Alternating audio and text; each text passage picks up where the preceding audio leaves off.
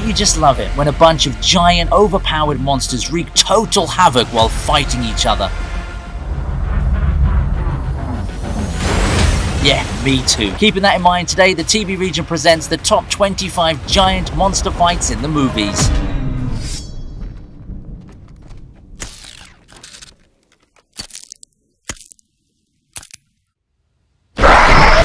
Before I kick off this entry, let me just say that I find the Skullcrawler design absolutely terrifying. The placements of their limbs and tails are so unnatural and eerie. Their eyes are also made to seem lifeless, almost like the killer whales. So yeah, when the big daddy of these monsters gets his butt handed to him by King Kong, it's definitely an achievement to celebrate for me. What started off as a losing cause eventually turned into total humiliation as Kong made sure to rip everything out of the creepy beast in no time. It also got me thinking, the reason why Kong does his best to save other species is because of his parents. He must have faced severe trauma during his childhood, especially when he witnessed his own parents getting killed by the Skullcrawlers. So now he just instinctively saves others so that their loved ones don't have to go through the same experience. That's some Giga Chad behavior right there.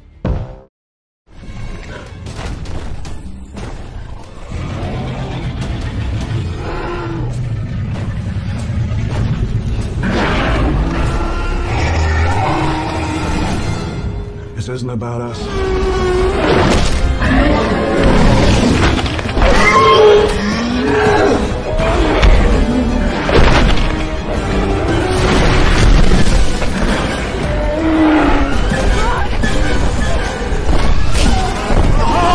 Seeing a couple of apex predators in a no-holds-barred contest is a pretty pleasant sight, which I know sounds ironic. In the case of the T-Rex versus the Gigantosaurus, we got some respite after a somewhat confusing conclusion to the Jurassic World trilogy. Yep, I'm going to be honest here. Technically speaking, the Gigantosaurus is the larger beast, so she should be the victor based on stats. Also, the fact that Rexy's been around since 1993 only adds to her disadvantage.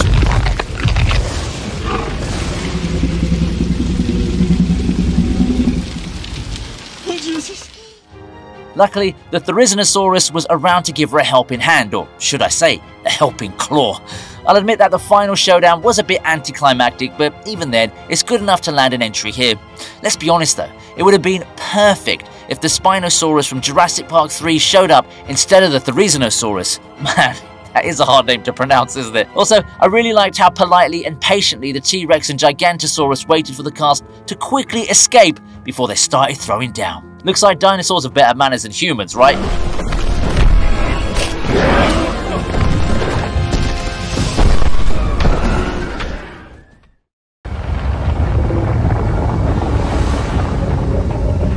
Well, he's pretty big.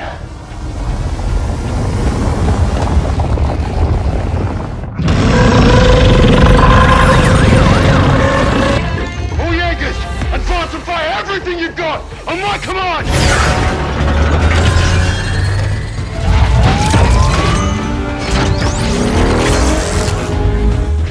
Oh man, if the kaijus from Pacific Rim weren't bad enough as they were now, there's this freaking mega kaiju which looks like something straight from the depths of the underworld. Pacific Rim Uprising wasn't as much of a success as its predecessor, but you can't really expect much if your main cast doesn't return.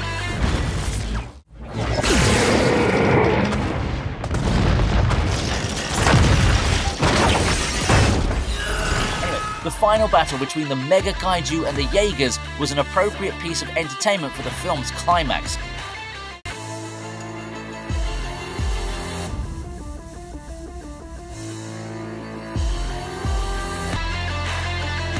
Luckily, it all came to an end with the final attack from Gypsy Avenger. Yeah, isn't it beautiful to watch all the laws of physics being broken in one scene? Like, I'm glad they stopped the Mega Kaiju, but there's no way those pilots would have survived a drop from low orbit with the cockpit blown open.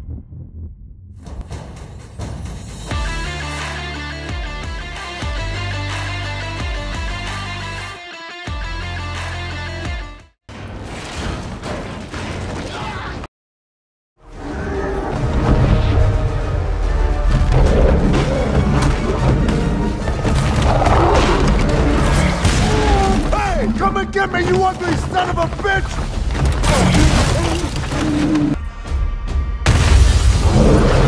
film version of Rampage was first announced, I was a little skeptical because we all know how most video game adaptations turn out. Yeah, I'm looking at you, Assassin's Creed. However, I was pleasantly surprised by the way things turned out for this one, and a huge chunk of that credit goes to the final battle. You know, George sounds fine for a gorilla, and even Ralph is appropriate for a wolf, but who in their right mind would name a freaking crocodile Lizzie? Also, have you even seen this creature? It ain't a crocodile, it's a goddamn dinosaur. I think it was a wise move to get rid of the flying wolf in the beginning because, let's face it, he was at best just a side character. Lizzie was a menace, and it showed in how much effort it took for The Rock and George to defeat her. The look on Dwayne Johnson's face when he ran out of ammo was priceless, but hey, all's well that ends well, I guess, yeah?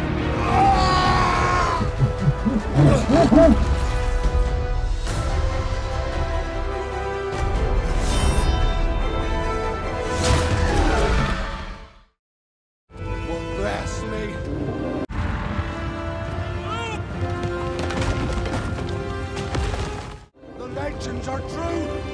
Giants! Storm giants!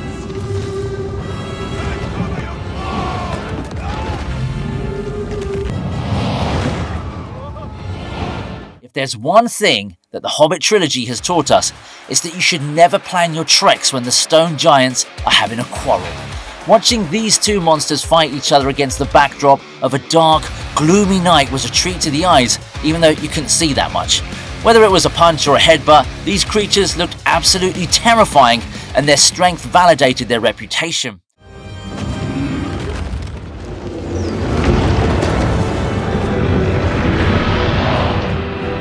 It was hilarious to see the team struggling because they were literally on one of the giants, but other than that, it looks like something out of a horror movie. I do also want to give credit to the sound team here because the background score totally enhanced the overall vibe of the scene. Also, huge props to Thorin for being the most animated guy out there. His facial expressions and screams definitely stood out fighting each other.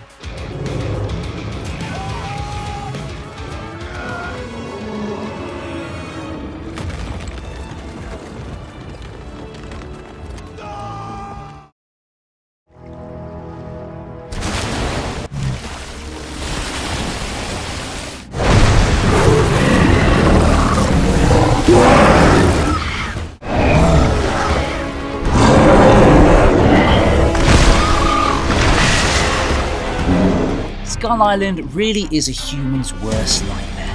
For monsters though, it's basically the perfect home as long as you're on top of the food chain. To be honest, this isn't as much of a fight as it is a meal being served. A beast like King Kong would obviously have a huge appetite, so for him to eat a giant squid isn't much of a big deal. However, in this case, bro just wanted some water and some rest to treat his injuries. That giant squid thought it could be brave, but Kong must have just been like, hey, I don't mind some seafood, and took the opportunity. The appearance of the squid was definitely sudden and creepy, but it didn't take the giant gorilla much time to turn his attacker into a midday meal. I wonder what that squid would have tasted like. It could have made for some nice calamari if Kong knew how to cook.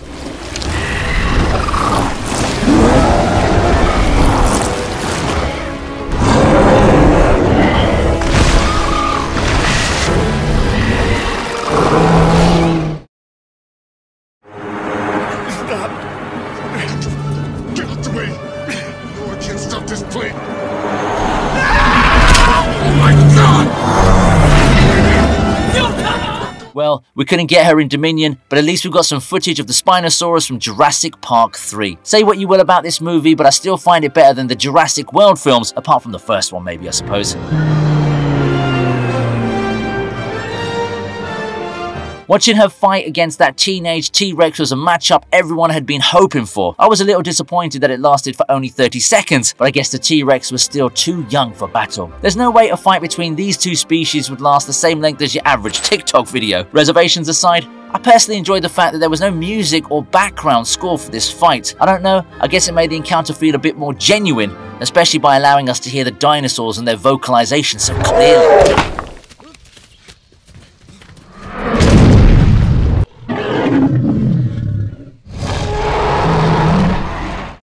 Unlike Godzilla, who basically just shows up whenever there's danger and smashes the threat before going back underwater. It's cool and all, but it always helps to build a connection with the characters, even if they're overpowered monsters.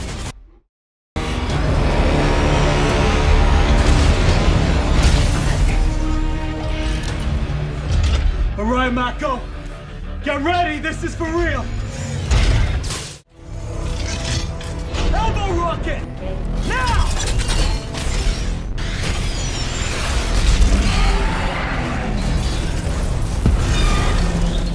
Kaiju start to become a serious threat once they're Category 4 or above. With Leatherback fulfilling this requirement, he made sure his fight against Gypsy Danger was one to be remembered. It feels weird to say this, but the scene felt realistic with the way Charlie's Jaeger was landing those punches on the Kaiju. You could almost feel the impact of the blows, especially because of how much both the fighters must have weighed. It wasn't an easy win for our heroes, but at least it felt well earned. This was also during the time big budget CGI was still good, so the visuals were on point. Hearing Charlie shout, "Empty the clip," with such a strong sense of panic totally enhanced the tension during that final onslaught. Guillermo del Toro knew what he was doing with this movie, and even though he won't admit it, I like the fact that there's a lot of inspiration from Neon Genesis Evangelion.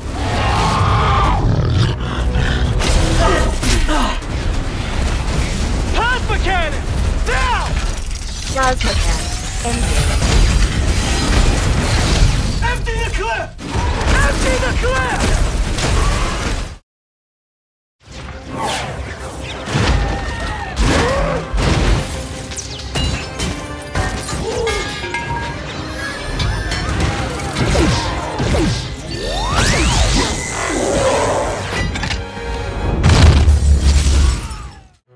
It's easy to forget iconic scenes from the MCU because there's just so many of them. The fight between the Hulk and the Hulkbuster, though, isn't one of them. Before you raise any eyebrows, the Hulk is most definitely qualified to be a monster because he sure ain't human, and I don't see any AI on him either. This was an unexpected sequence in a film like Age of Ultron, but it did add a lot of value and attracted a lot of viewers too. I mean, you're being given the chance to watch two of the most unstoppable forces in the MCU battle each other, Hulk's brutal strength and Iron Man's impeccable intelligence. The fight in itself was a spectacle with neither party backing down regardless of the damage they were taking.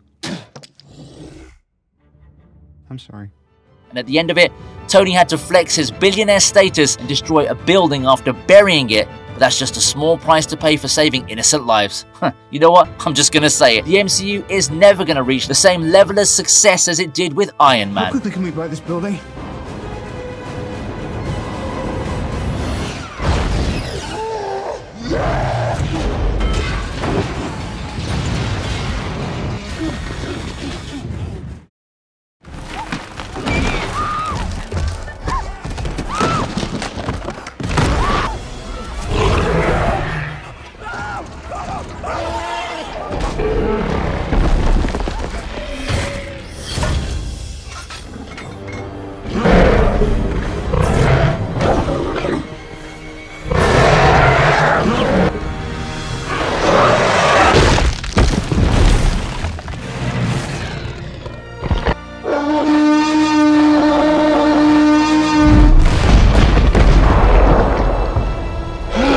Rexy's a pretty awesome dinosaur. She looks cool, she's powerful AF, and she also happens to like humans. There's no other explanation for her actions in the Jurassic franchise. She did it in the first Jurassic Park movie, she did it in the earlier entry from Dominion, and here she is doing it again in Fallen Kingdom. The Carnotaurus is a pretty deadly monster in its own right, but it's obviously no match for a T-Rex, so it makes sense for Rexy to emerge victorious in a rather short-lived encounter. All it takes is one bite for her to do the trick, which isn't much, but hey, she ended up saving Owen, and that's what matters. Also, I think it was more of a favor so that he'd owe her one. It didn't take long for Rexy to redeem that generosity in the finale of the film, although it was actually Macy who set the dinosaurs loose. I can open the gates from here. Claire, be careful. Legendary warriors, the powers that created us now want us all extinguished. We must join forces, or else forever be their slaves. So today you stand with us, or you stand against me.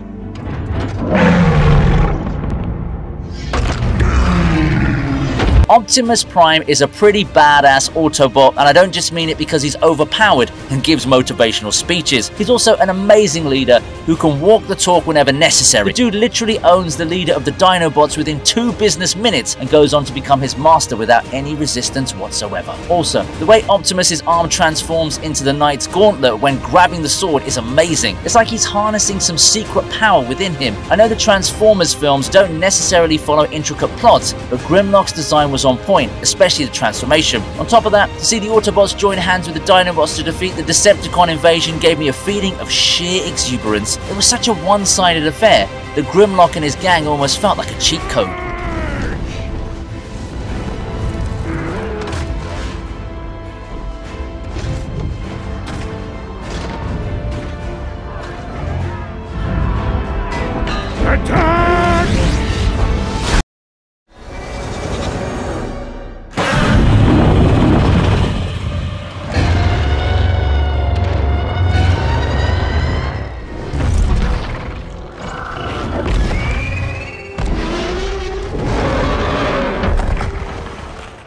Here's another one where Godzilla's given a run for his money. I can't help it though, this scene is pretty badass. The standoff between Godzilla and King Ghidorah looked as if it was straight out of a Clint Eastwood western, and I love the fact that the king of the monsters stomped the ground to let his opponent know he wasn't fazed by the difference in their sizes. I swear, if Godzilla's atomic breath landed one shot, this battle could have easily gone the other way. Instead, we got to see a 3-headed dragon turbocharge itself with some extra electricity and activate Thor mode.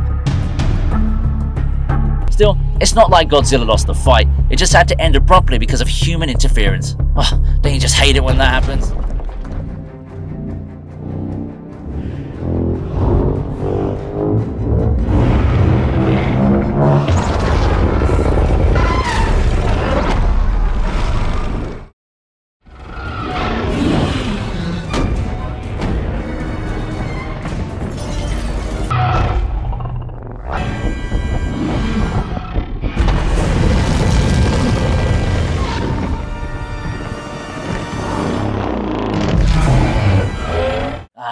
We've finally got our favourite kaiju taking the W against the 2 Mutos in the first film of the Monsterverse. It was a bit annoying for him, because he had that annoying male interrupting him whenever he tried to finish off the female Muto. I mean, come on bro, just fight him like a man. Don't just fly around the fog like a coward. I swear that dude was like the Pete Davidson of monsters. Luckily, all Godzilla needed was for one of his hits to connect, and his tail eventually did the trick. As for the final face-off against the female Muto, you've got to give props to the visual team for making the atomic breath look so vibrant. The way he charges up for it is pretty badass as well, almost like the monster version of Goku's Kamehameha.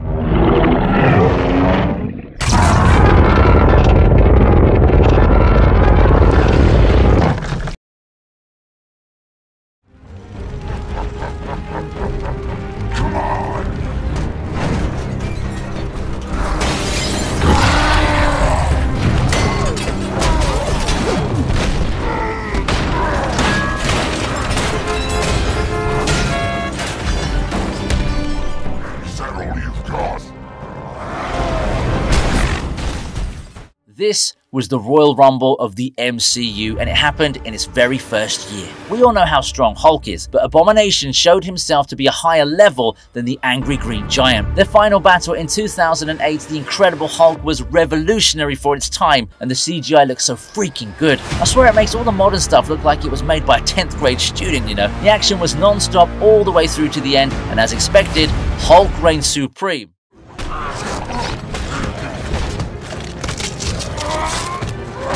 Not gonna lie though, I was a bit worried considering how Abomination was owning Bruce Banner with his moves, but at least our boy got the final laugh, eh? That Hulk smash moment sent chills down my spine when I first saw it in the theaters. The beauty of overwhelming strength, unfiltered rage, and sheer brutality is what made this Hulk better than what we have today. I'm sorry Mark, that's just the way it is. Any last words? Hulk! Smash!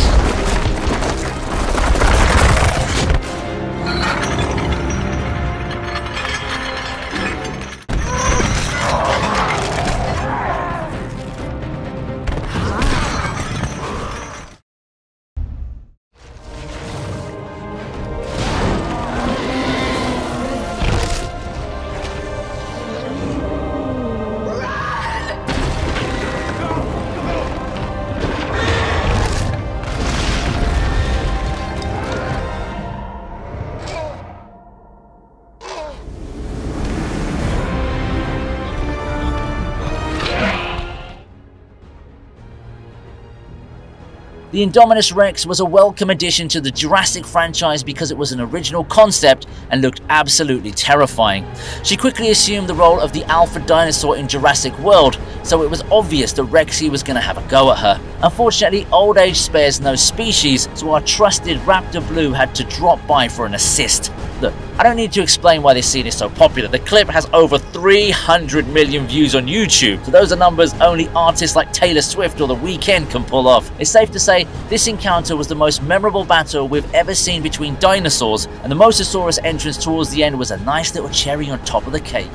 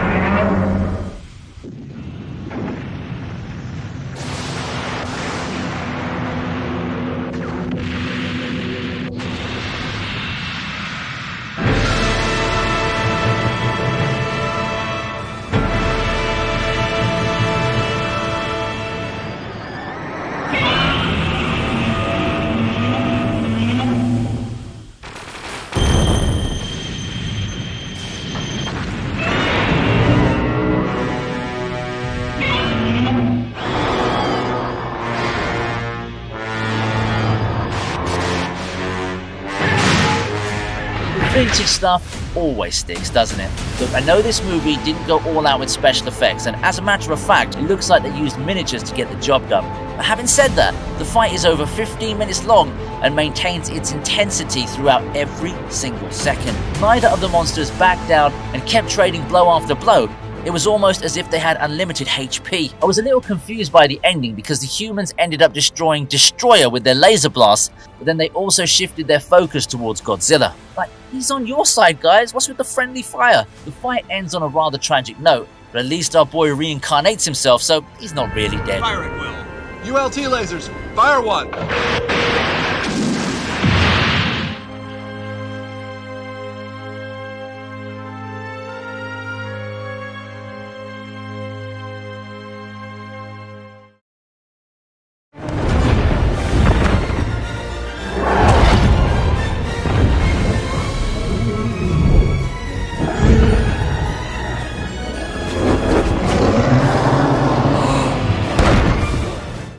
Funny that an animated kids film finds its way into my top 5, but stranger things have happened on the TV region.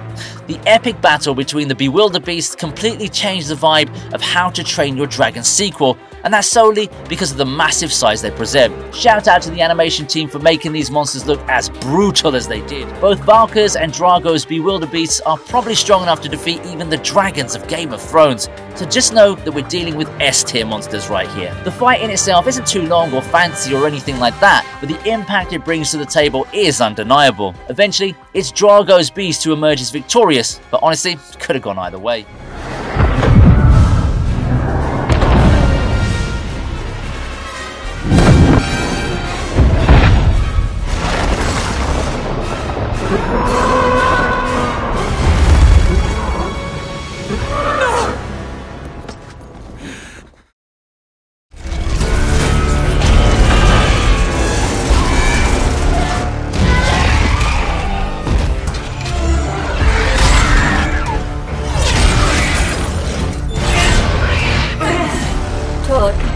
Engaged.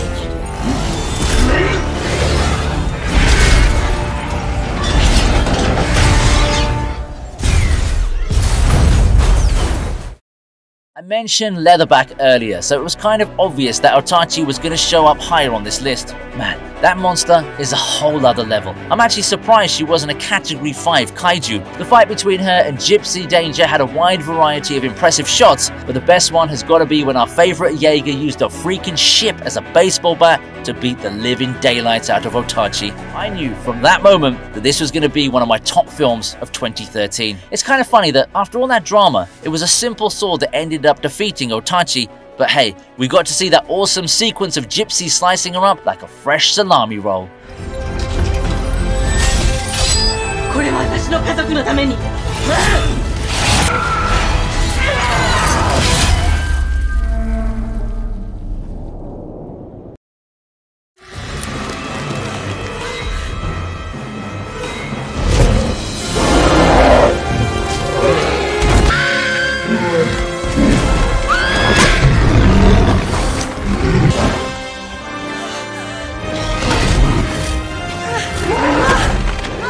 As much as I enjoy the newer rendition, it's 2005's King Kong who will always be my #1 gorilla. It's hard to believe that a monster movie which runs for over 3 hours managed to gain such success 18 years ago. But then again, it was directed by Peter Jackson, who definitely knows a thing or two about making grand films. Speaking of grand, the battle between the King Kong and the 3 V-Rexes was astonishingly brilliant to say the least. It's kind of difficult to understand why he'd do so much to save a human, but then again, it is Naomi Watts, so I guess it makes sense, right? Heck, if I was a giant gorilla, I'd probably do the same thing, but probably without the excessive sacrifice like at the end of this movie.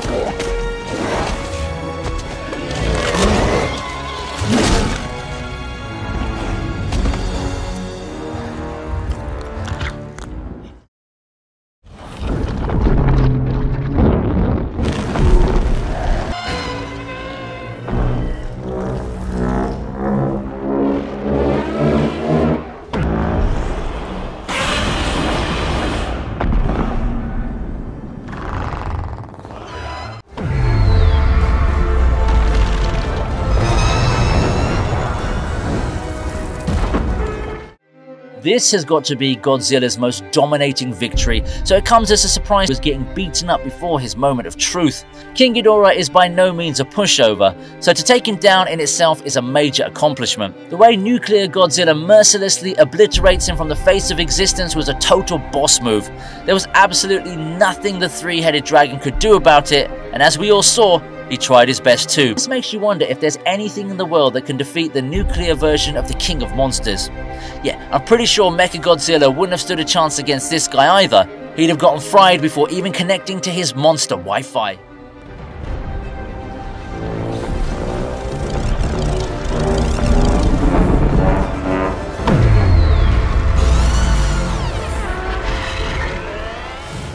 If you like this video, please subscribe to the TV Regent, and here's another video that I